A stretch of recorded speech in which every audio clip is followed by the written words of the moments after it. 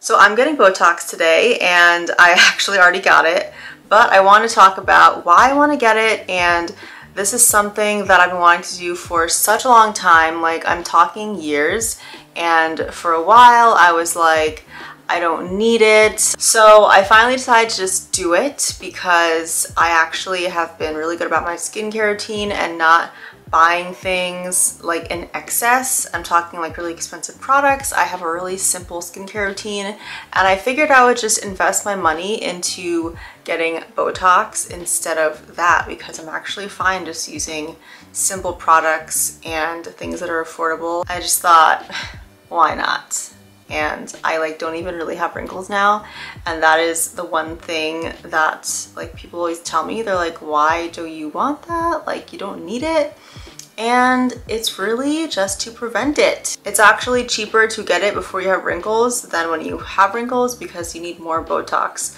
So that's why people get it in their 20s, and I'm now 30, so I have started late, but I do have really good genetics, so I am lucky with that. And I just figured, why not try it? Because it does fade, it does not stay in your skin like filler, it does not migrate. If I hate it, then I can just not do it again. Also, I've been doing makeup for like 10 years and I definitely have changed my makeup style, and it's not as fun, but I stopped wearing black eyeliner or winged eyeliner in general. And I did that because my eyes are hooded, and there's nothing wrong with hooded eyes. I have made some videos that basically help people with hooded eyes like me do their makeup, and now the makeup trends are changing and more accepting of different eye shapes, and it's so much more diverse now. So I'm not concerned about that. I just know that my eyes are going to droop, and that's just, you know, nature. You can't avoid it. So I figure while I am still kind of into makeup, why not just do it? Let's see what happens if I get a little brow lift. So yeah, I basically wanted this to just be lifted a little bit, and therefore that would be pulling the outside of my eye. I don't know how much it's going to do that. We shall see. And also, I lift my eyebrows all the time. Like when I put on mascara, when I'm wiping my face with a washcloth, I just always lift my eyebrows. I am so excited to see the results. So hopefully in 1 to 2 weeks, things will change. I can still move my face. It does feel a bit sore up there. There's stuff in there, because there is. So yeah, I will be taking some before photos before this is all done. My nurse also was so sweet. She was so gentle, and I did ask her if I could film, but she was uncomfortable with it, which I completely understand, so I respect that.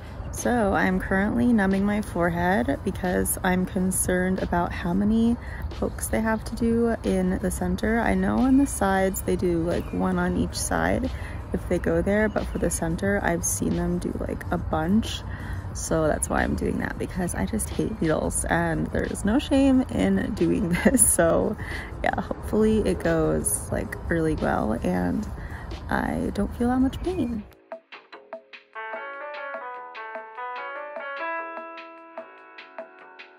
So you guys, I could not film, but I am in the car. I literally just got back, and as you can see, I have some dots, you know? So basically, she did some along here. I have one up here somewhere, my eyebrow, and other eyebrow, and on this side, you can see one of the other dots. And I do feel something up there, and I heard stuff along this one. So yeah, I cannot lay down for the next few hours. This should go away in an hour, and I cannot work out for 48 hours. So that's about it. The numbing cream was definitely helpful. The eyebrow ones were not that bad. So yeah, I'm gonna go home and get myself ready because I actually have a dinner to go to. So it's been about 45 minutes since I got the injections, and my forehead feels pretty fine. It was quite sore for the first, I'd say 15-20 minutes, and it felt uncomfortable. I felt a little bit woozy. I don't do many things that involve pain. I've never gotten any tattoos, but I have done laser hair removal, and that feeling of when you come out of something that is difficult, I had that feeling, and I was just hyped. I was excited. I did it. Oh my God.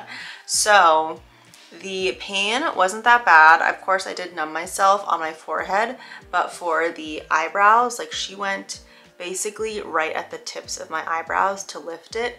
They weren't bad at all. The needle is the size of a lancet, like to use to prick your blood and test your blood sugar, and it wasn't horrible. But I think the forehead ones would have been really bad if I didn't numb myself, because there were many of them. I think she did like 4, and then she went up here as well. So that was a lot.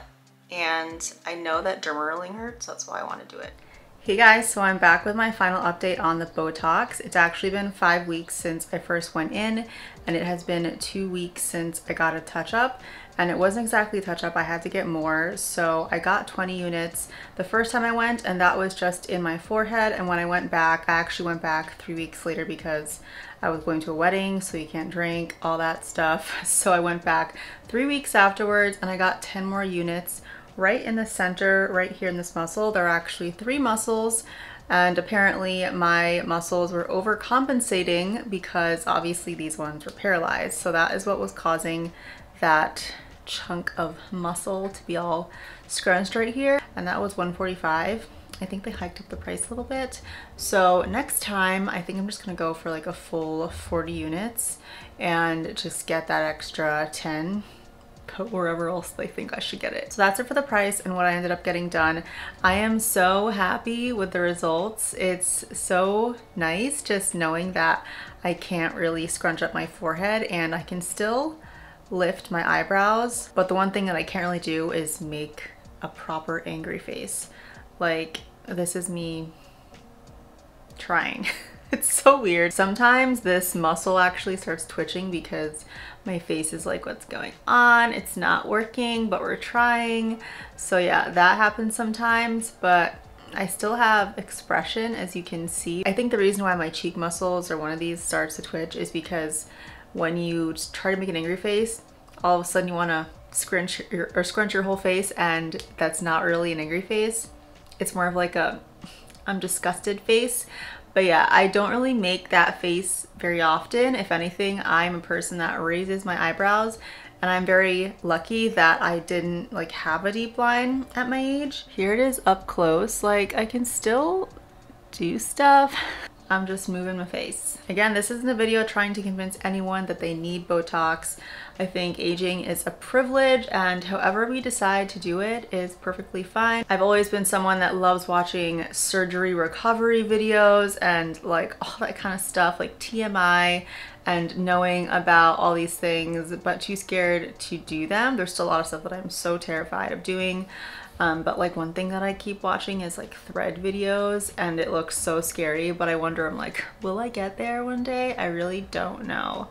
But anyway, this video is just about Botox. I don't know what the future holds for me. I do know that I do want to get this again. I don't know if it will be 3 months or 6 months. I really want to shoot for twice a year. We'll see how it fades, and I will update you guys when that happens. I really have to keep an eye on it. I will let you guys know when that happens and when I go back and get some more.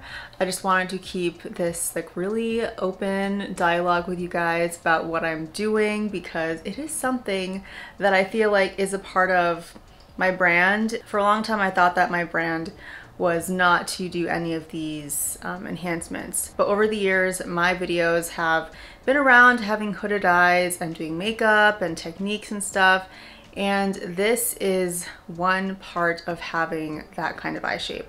It's the first thing that you will start to notice, I think, if you wear makeup, because our eyes just have more skin. And I think that there is just a part of us that wants to have our old eyes back, and I think that's a big part of wanting to get this stuff done. It really is a part of like your mental health and just feeling a little bit better, and there's nothing wrong with getting this stuff done. I feel like I am rambling on, so I'm going to go. Thank you so much for watching this video.